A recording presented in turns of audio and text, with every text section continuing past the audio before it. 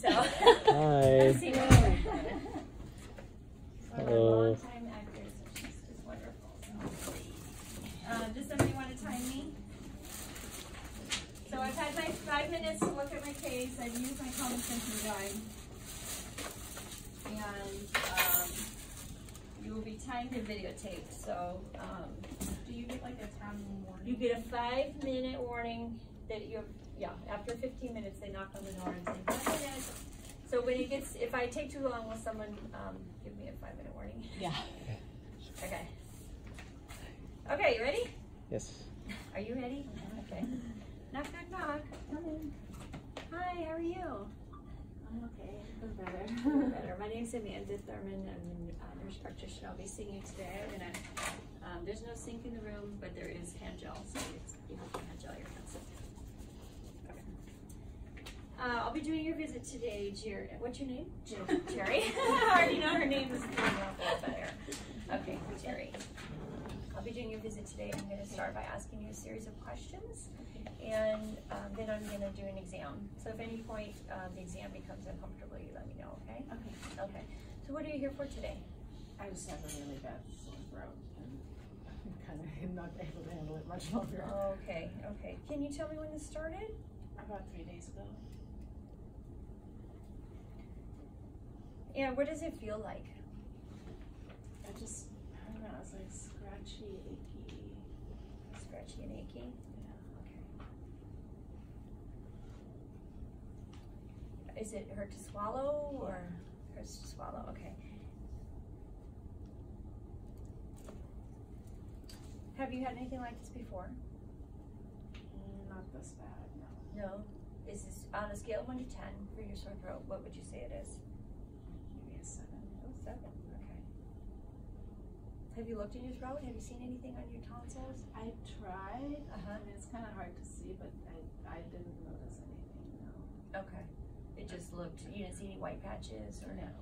Okay. I mean, maybe a little red, but nothing. Like Just a little red. or pussy. Okay. Okay, for 3 days, you got it. And it's mostly pain right here in your throat. Does it spread anywhere else, the pain? No. And so it's scratchy and achy. Is it worse when you swallow? Yeah. Okay, worse when you swallow. And so what brought it on? Did you just wake up with it one day, or what other symptoms have you had maybe? I've just been really tired and exhausted. I feel kind of weak. Okay. And I've had a fever. Oh, okay. Yeah, I think the highest I took was like 101. Oh, 101. So When was that? Around 101 was last night. Last night. And have you had a fever all 3 days, or just, would you say? The last 2 for sure. I'm not sure about the first day. I didn't take my temperature the first day. Okay. So fever 101 last night. Today you have a temperature of 100.2, so you still have a fever. Have you taken any medications? Yeah, I've tried like Dayquil and Jembiday and Nyquil at night. Okay. It doesn't really help all that much. Does it bring the throat pain down at all? A little bit. A little bit. I still feel it. And when was your last dose? Last night I didn't take it this morning. Okay, so last night. We asked that because it has Tylenol in it and it'll bring down your fever, so I just wanted to know when the last time you said you took it. So, usually people have a sore throat like with a cold, so do you have a runny nose? Mm-hmm. You do have a runny nose, okay. And did that start with the, Yeah, and all kind of started with me like, I'd say like a 12-hour period. okay. What about, does your face hurt? Do you have nasal stuffiness or just runny? It's mostly just runny. Runny, and what color is the mucus? That comes out of my nose? Yeah.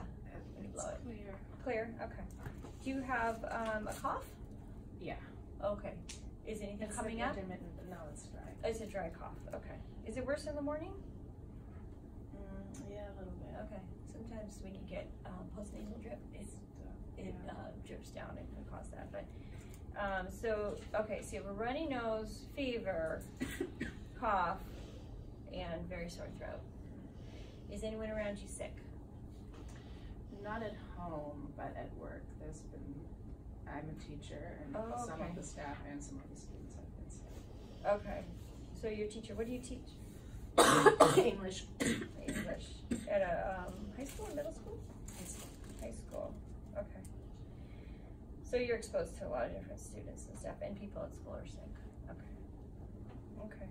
And just so I know, who do you live? Are you married? Mm-hmm. Married. Okay. And do you have children at home? Two. Two kids. How old are they? 15 and 17. Okay. And they feel well. Everyone feels okay. So far. Okay. And anyone else living in the home? Mm-hmm. No. Okay. I'm just going to get an idea of your past medical history so I can help connect this together. Do you have a history of diabetes, hypertension, hypercholesterol, high cholesterol? No. Any chronic illnesses? Asthma? No. No? Okay.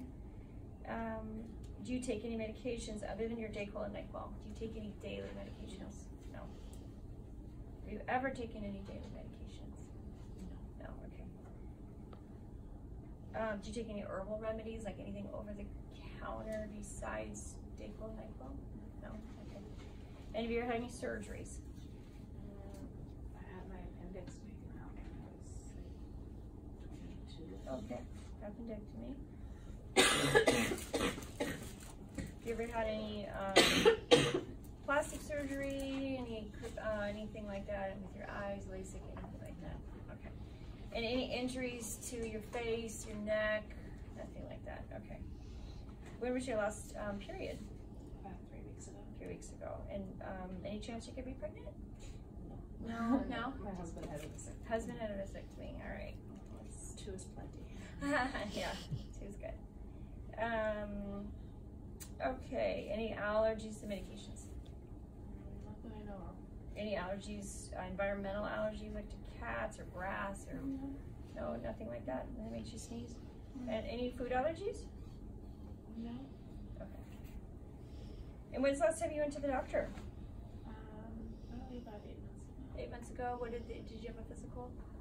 And everything was okay? Okay.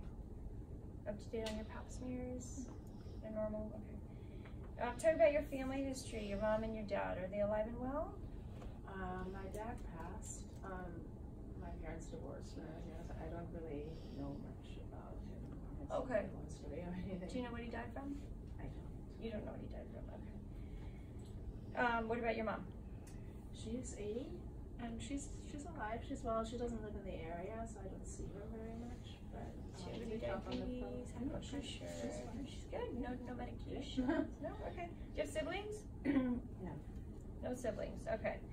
Did in the family that you know of any cancers, heart attacks? Very blessed. Okay. And then, do you exercise? I don't go to the gym, but I go for a pretty good walk, like maybe 3 times a week.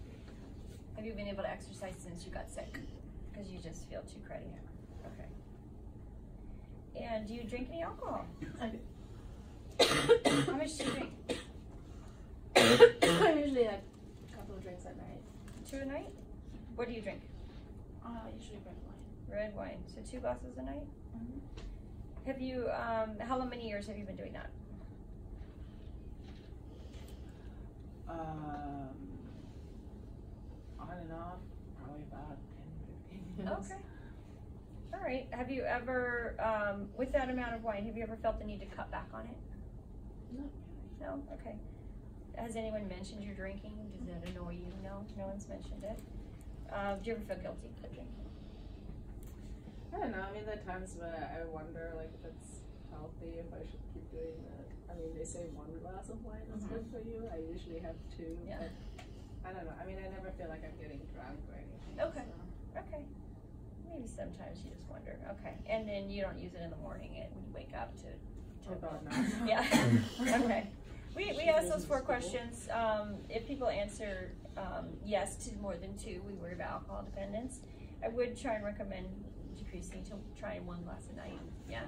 Just we don't know the long-term consequences can be for 2 a night can be somewhat valid for you. So I would reduce that. Do you smoke cigarettes? No. Have you ever smoked? No. No. Does anyone around you smoke? Your husband smoke? No. No? Okay. And do you do any kind of drugs, marijuana, cocaine, speed? speed. What else is out there? What's the new one? Fentanyl? Bath salts. all the teams that your work are doing. What? Tide Pods, yeah. And have you traveled recently? I wish. No travel. Only in the summer for teachers, right? Right. Okay. And lastly, I just want to know, you are having body aches, is that right? Yeah, it's just like, I can't really pinpoint, it's just like everything feels weak. You just feel weak and achy. Okay. Have you lost or gained any weight in the last 6 months without trying? No. No. Okay, no weight changes. Any night sweats? Have you had trouble with your secretions, like you can't swallow them or you're drooling? No. I mean, swallowing is kind of hard, but it's just because it hurts. It's not like you choking on it. No. Have you had a change in your voice? I don't think so. No. And you don't have any family history or personal history of thyroid problems? No one's had a big thyroid, or no one's ever told you you have a big thyroid? No. Okay. Any headaches? Mildly. Just not mild. really. Okay. It's just Any dizziness? No. Any chest pains, heart palpitations? No. Difficulty breathing? I know you have a cough, but do you feel short of breath? Like where you're really winded recently? I mean, I feel like activity makes me a little bit, I mean, it's not like I can't breathe at all, but I feel it, and I usually don't. Okay. If I go up a flight of stairs. Okay. But just since you've been sick the last 3 days. Okay. Any nausea, vomiting, diarrhea? No? Any swelling to your legs? I don't think so. No? Okay. I think what else I want to ask was sore throat. Any uncomfortableness in your abdomen? Like you feel, no? Okay. And have you ever in the past, like maybe when you're in college, had mono, or is this the worst sore throat of your life? It's pretty bad, yeah. Pretty I've bad? never had mono or anything. Okay. Okay. Anything else you want to tell me about your sore throat before I examine you? Okay. Okay. Very good. All right. Well, I guess I'll start my exam if I think of anything to ask you. I'm just going to start by, sorry. It's okay. Any pain to your head? No. Is this painful at all here? No. Painful here? No. Good. Okay. I'm going to look in your ears.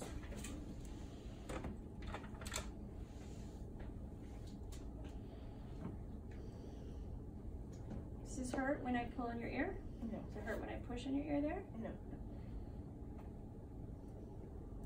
Lovely eardrum, nice and bright. Does it hurt when I pull? No. When I push? No.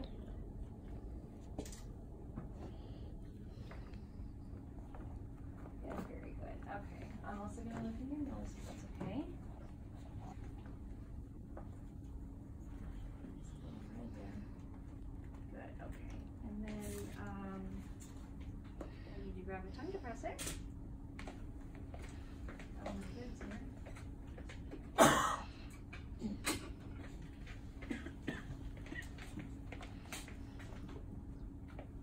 Okay, in your mouth. Can you say ah? I don't want to gag you, but okay, say it again. Now, here, can you lift up your tongue? Good, lift up your tongue. Good, okay, your lips. All right. Look at your eyes real quick here. You notice your eyes red? You look up at me. Good, and then down. Good. Okay, I'm gonna feel the nose around your face. Okay. Any pain?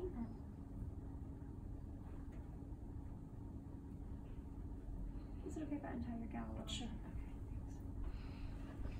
Is this painful back here? No. Have you noticed any lumps here above your clavicles? No. Good. Okay. All right. That's good. So eyes, ears, nose, mouth, throat. I'm just gonna feel.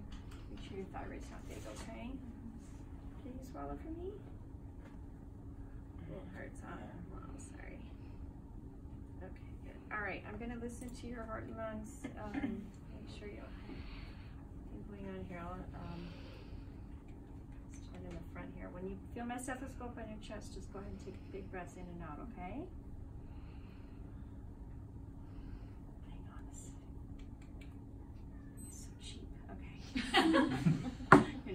that for real.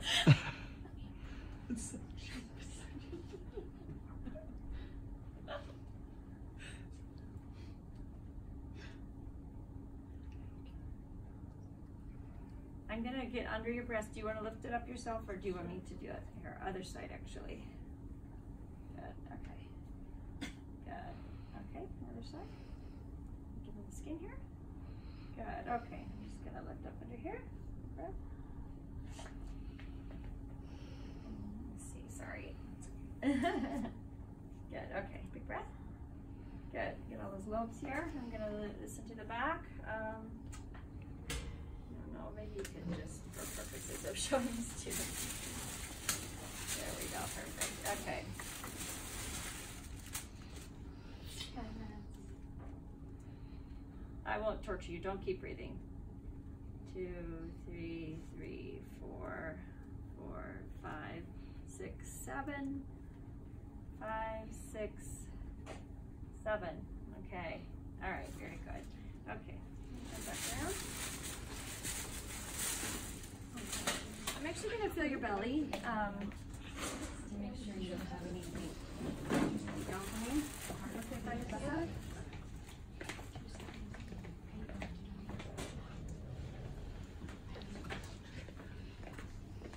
Just going to look real quick at your belly. And you haven't had any nausea, vomiting, or abdominal pain? No? Okay. Or diarrhea?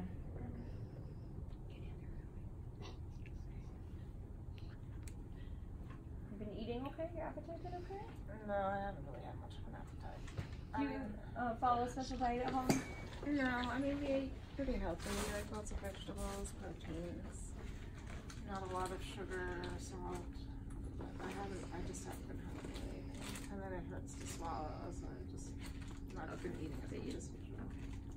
Okay, I'm gonna have you take a big breath. Okay, another big breath. Good. I'm just feeling for any big liver or spleen, and I don't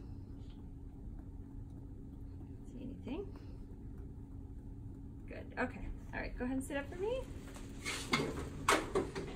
and then hang tight. Cut camera. Okay. Okay. So I'll tell you what it says after. Okay. Thank you. These are your findings. Very good.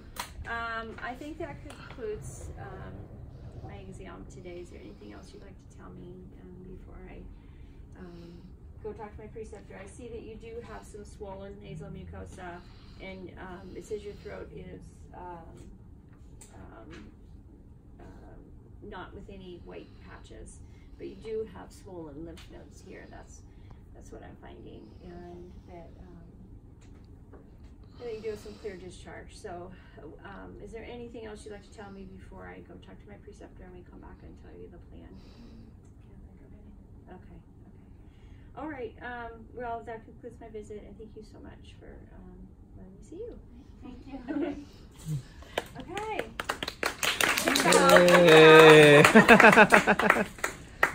All right. Before I let my actress go, do you have any burning questions for her? Do we need her anymore? Let me think. Do you really have a bad cough? I know. No, she's a good actress. She's good, right? She's good. Okay. Let me let her go, and then we'll debrief. Okay. Thank you.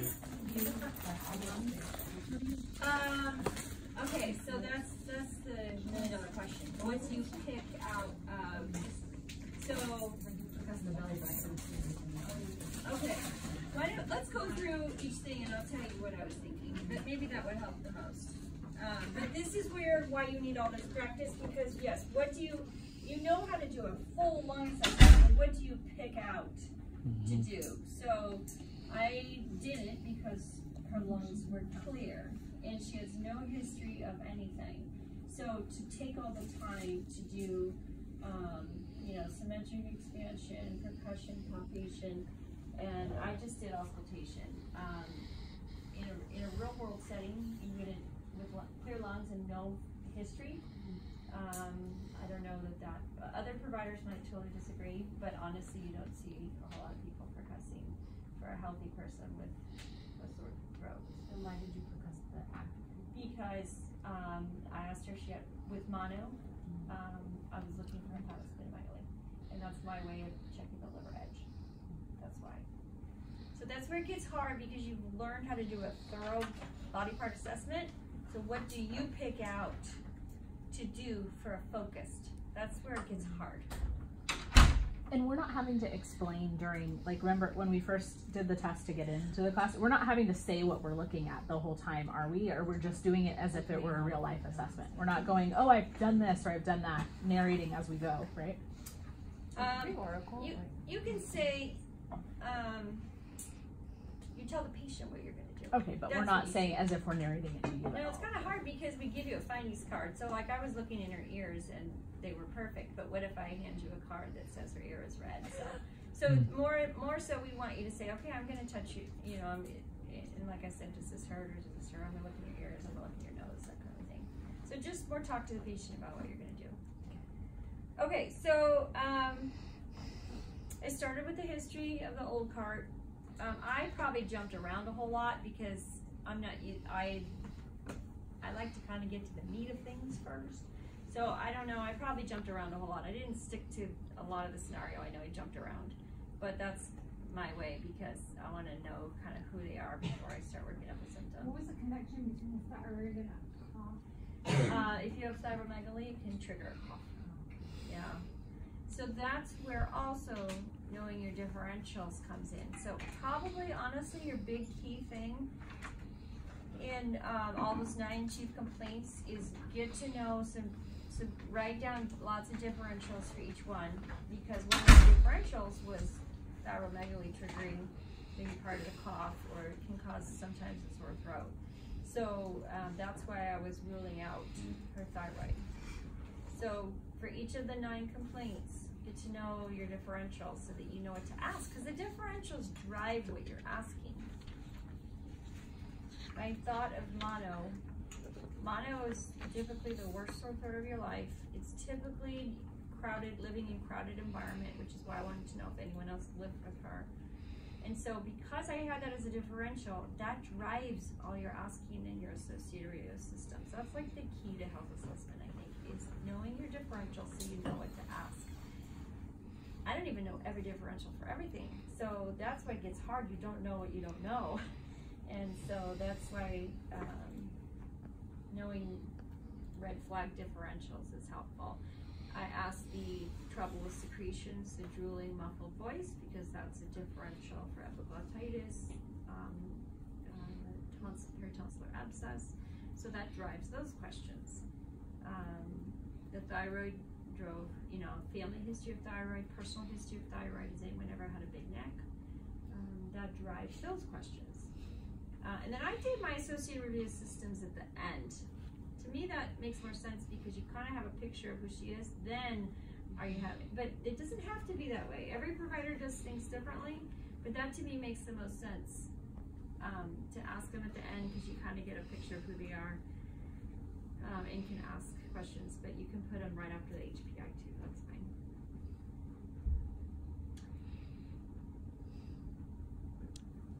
And why did I ask about her period? Why did I even care?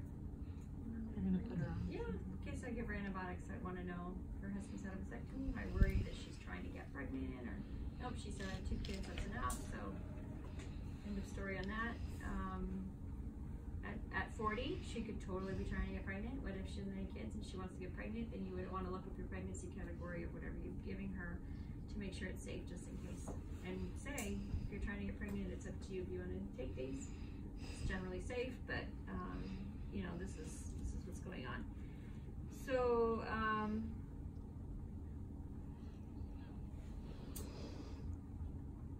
what else? And then associated were, so what the biggest differentials is like, oh, you know what I forgot? What did I forget? Yeah, I forgot. It sound like you're getting at like the hoarseness and loss of weight. I was like, oh, she's doing all her TB assessments. Yeah, though, did I ask her if she had a PPD or a flu shot? No. Totally forgot that.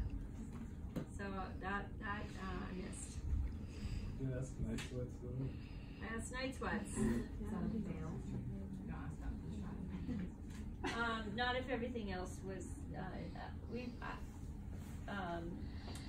no, because we've had students miss a category, but as long as everything makes sense and the symptoms make physical makes sense for the history, we don't fail off one missing thing. But that would have been very good if I had asked flu shot. And that only really matters because she's coming in with possible upper respiratory. If it was abdominal issues, you're saying it wouldn't matter if you asked about flu. Right, so one of the differentials would be influenza. And so, that is something that would have been very important to ask. Flu shot, you can still get it having the flu shot or not, but with fevers and sore throat, body aches, influenza is a big one. And so viral URI, yes. So I've gone in for sore throat, and they don't ask me about my family history. Yeah. Is that just because of the OSCEs, or would you typically go into family history and do something like that, sore throat or cough or? We do it very thorough here, so you learn. Okay. You'll pick up what you need to do at certain places, and it depends on if you've seen them before you have it in the chart. If you're working urgent care and you think it's associated or related, then you would ask. For this one, because I was worried about our thyromegaly, to me that was appropriate. Does it matter that her mom and dad are alive and well? And I mean, you have to choose if that matters. But we do teach you more on the thorough side, so that you can back it up as you need to. And do you only ask about mom, dad, or also siblings? Yeah, mom, dad, siblings,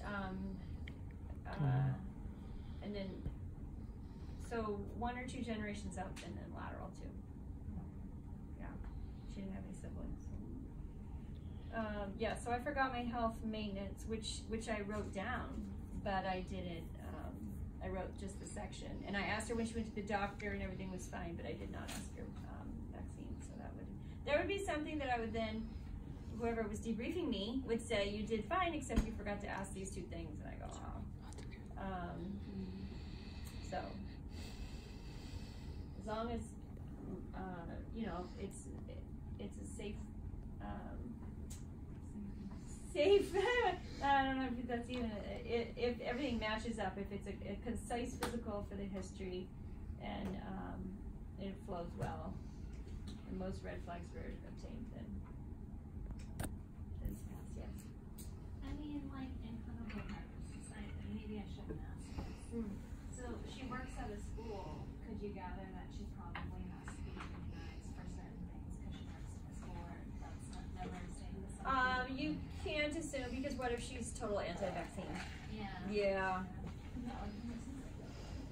Yeah, and some nurses don't want to get it either, so I have to wear the mask. But So always ask all their immunization histories. well, ones that would be appropriate. So I want to know so much about her tetanus, not so much. I'd want to know about her flu mostly. So the health maintenance, what questions should you have asked? When was her last flu shot and PPD? So you didn't have to ask like a child. No, Okay. no. Oh, So that's where these focus get hard. Okay. You have to pick out of everything you've learned in this class and how to apply it focused to the chief complaint. And so that's why we look for going down too many rabbit holes. You know, if you take 18 of the 20 minutes, you know, can you tell me your Hep B series as a child? You know what I mean? Like going down those kind of rabbit holes, then no, you know. Sink trap. But a general overall history and Time trap. yes. Or no matter what complaint you do, so after the like cardio and respiratory, correct? Yes, yes. So even though we Back pain?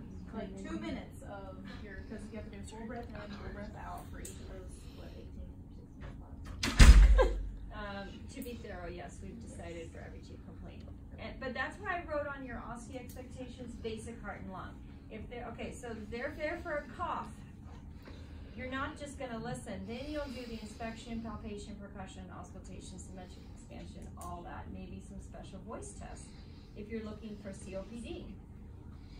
So then you would do everything versus just listening. I just listened because I knew that the finest parts of the lungs were clear, so I just listened. But even with a sore throat and no past medical history, no smoking, wouldn't necessarily start percussing and do all the advanced tests because that's not necessary. But the basics respiratory is full auscultation.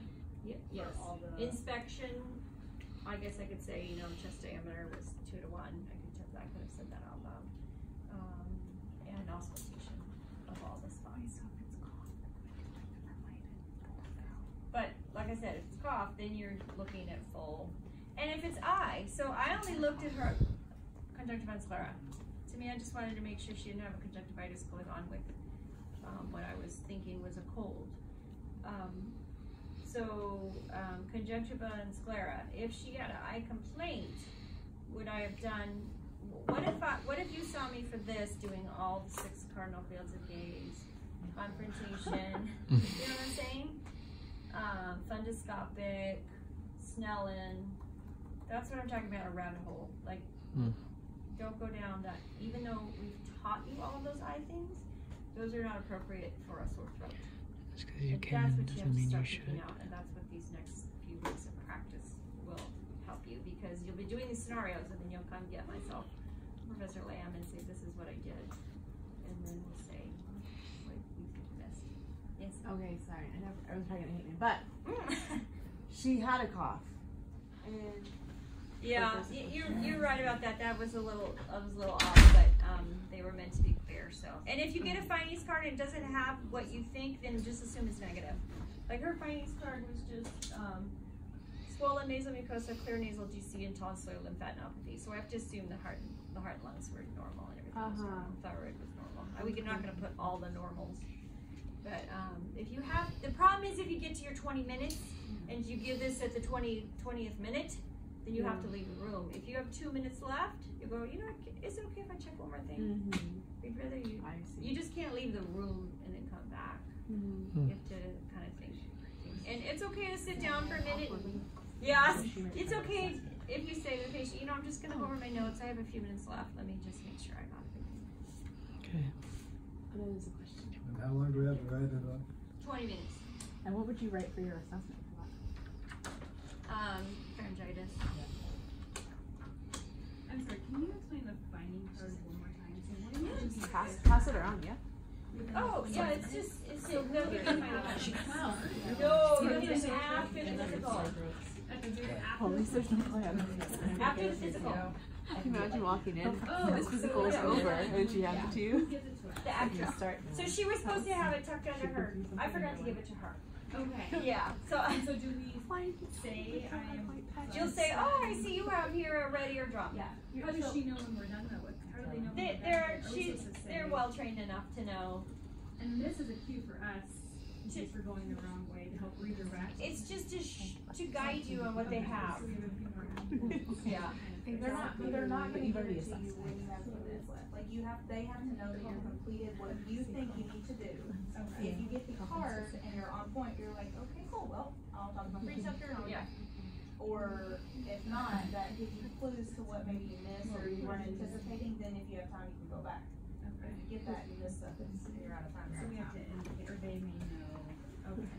And otherwise, the card then is just to help you formulate your assessment. It gives you your findings. Yeah, your findings. What you would Right. really find in this case. So I would suggest, based on what I missed, maybe to write your differentials on this cheat sheet. So I should have put differential of mono, flu, viral URI, and then that would have maybe triggered me to ask that. But, maybe that would be helpful to put your preceptor. What do you think what are 5 things you think it could be? Go back in with your preceptor, you review it, tweak it, come up with a diagnosis and a plan. That's the first day of clinical. You have to be safe to take a nice history and an appropriate physical. This is the point of this class. And you will be ready. It won't take long to demonstrate. Do you have your lab done?